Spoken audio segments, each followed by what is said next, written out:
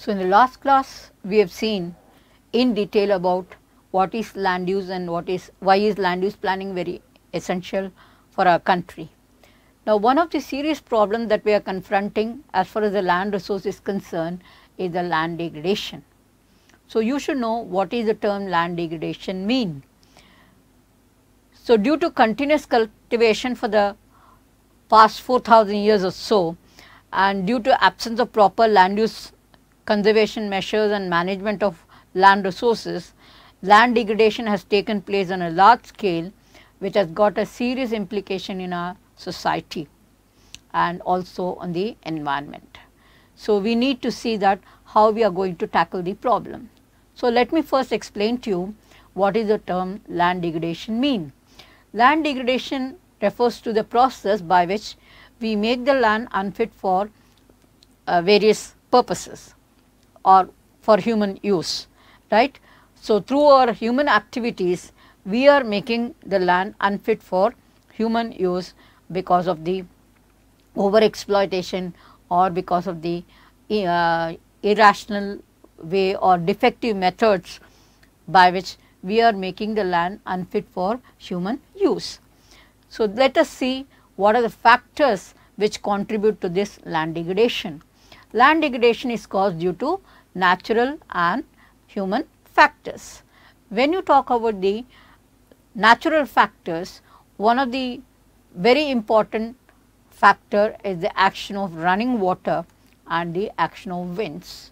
So, wherever the rivers are flowing, we have a serious problem of soil erosion due to lack of maintenance of the topsoil. They get washed away, which causes serious problems to our agricultural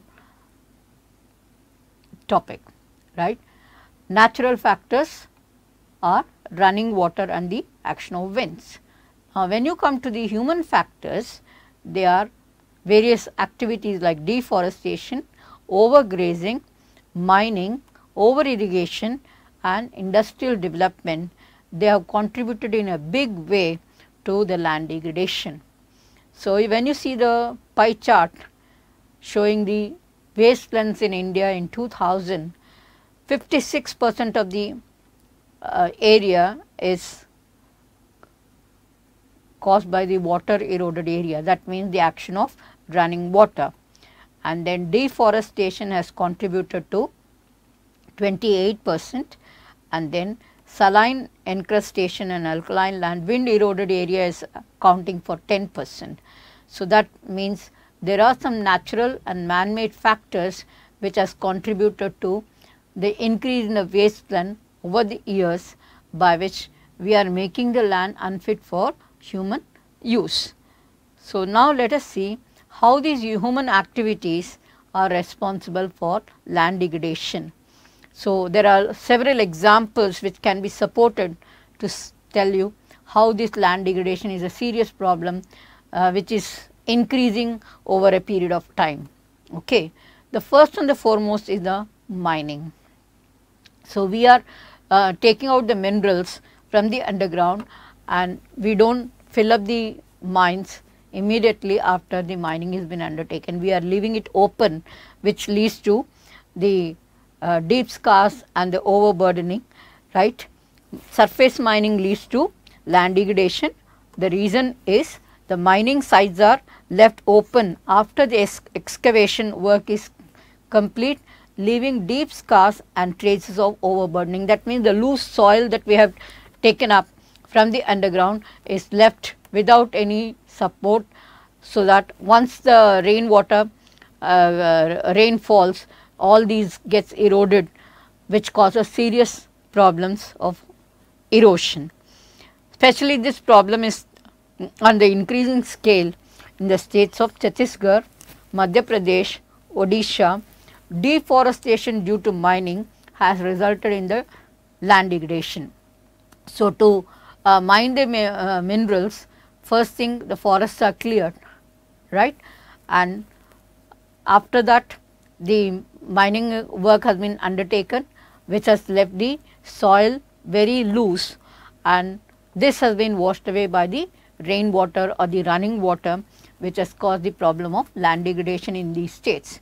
So, with the increased mining activity, this has become a serious problem in the states of Chhattisgarh, Madhya Pradesh, Odisha, where there are rich sources of minerals.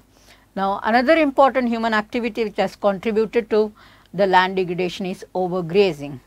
So, we overgraze, already the grasslands are very less in India, and we are overgrazing these lands, which leaves the land open to the natural process of erosion. Especially these problems are so serious in the states of Gujarat, Rajasthan, Madhya Pradesh, Maharashtra.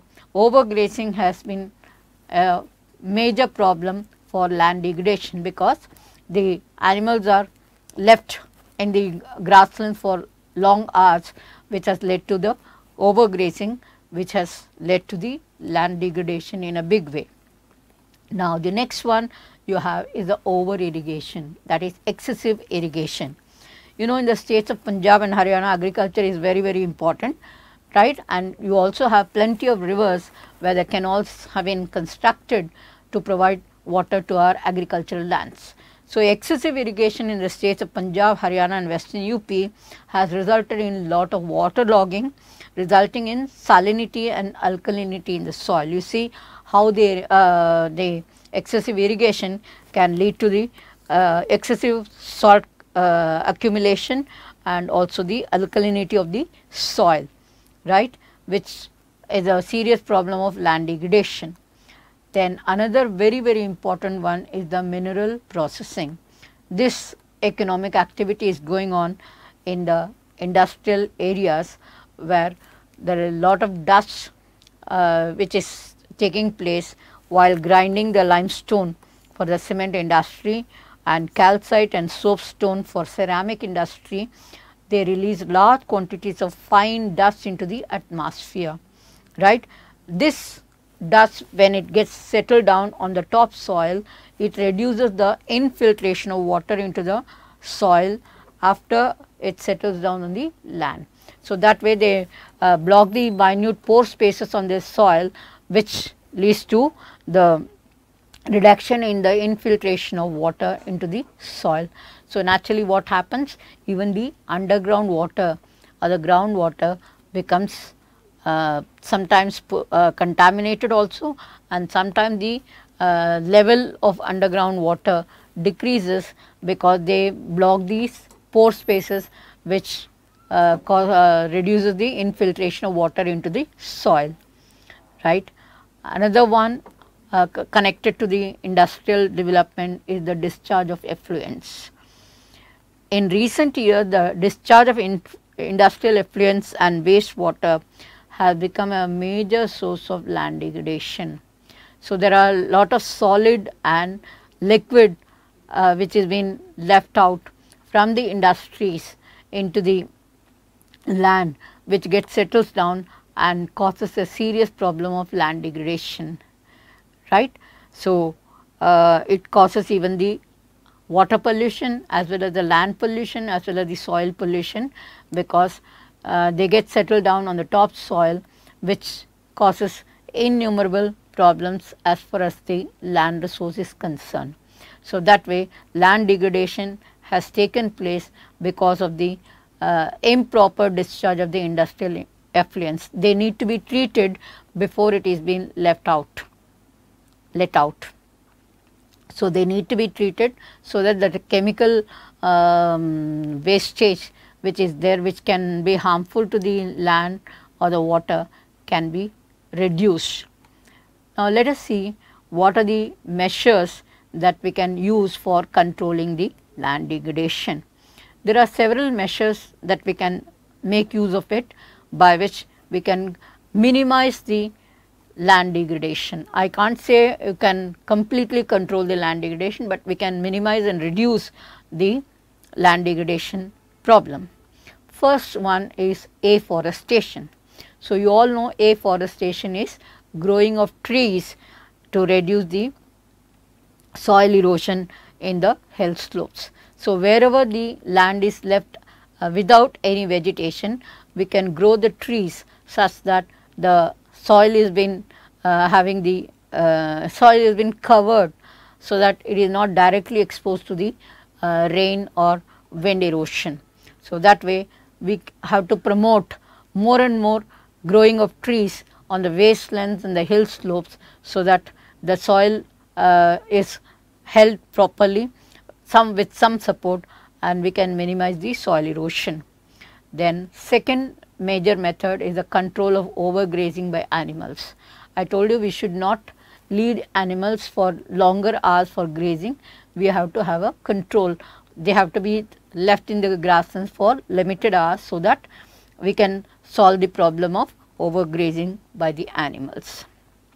The third method is the plantation of shelter belts. So, what are shelter belts? They are the planting of trees and shrubs in rows, so that we can check the force of the winds and also the encroachment of the deserts.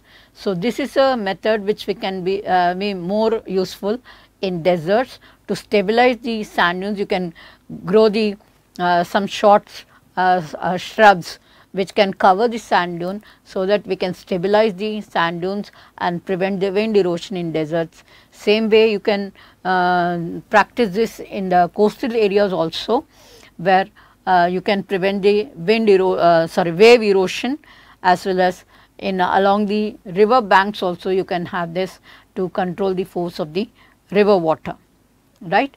So, that way shelter belts can be an ideal method in the areas of deserts as well as in the arid and semi-arid areas to stabilize the sand dunes.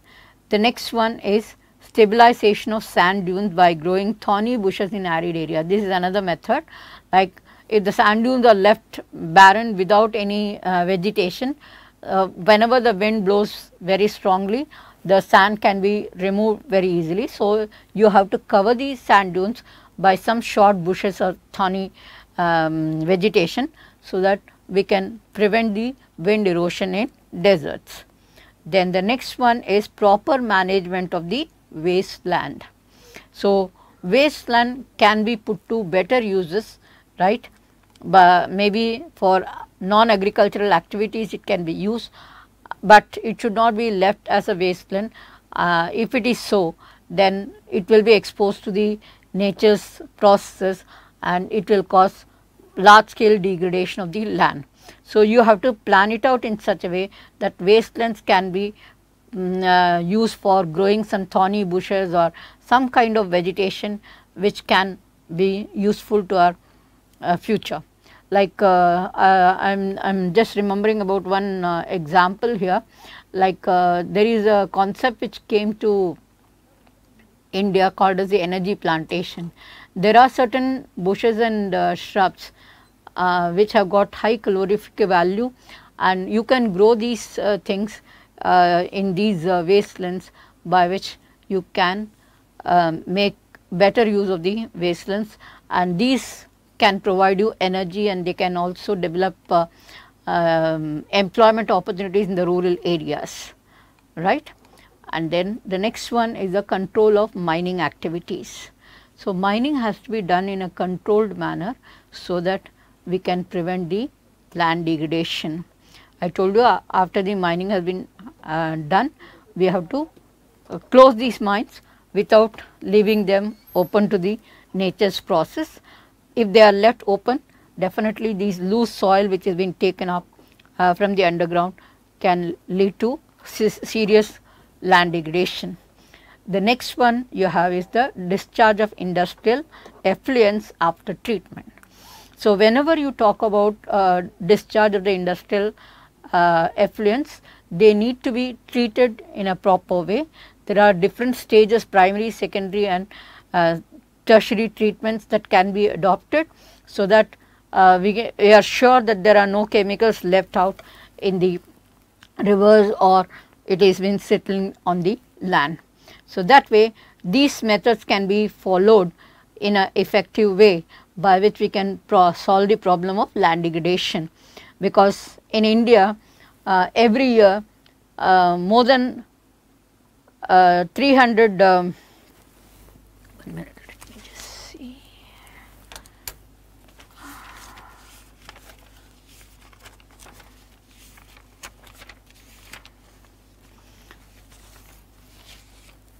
you have a large area of land has been degraded every year because of these natural and human made factors, which is a serious problem which will affect our agriculture in a big way. So, if you allow such a land, we will not be able to raise so much of crop to meet the growing needs of our population. Okay. Thank you very much.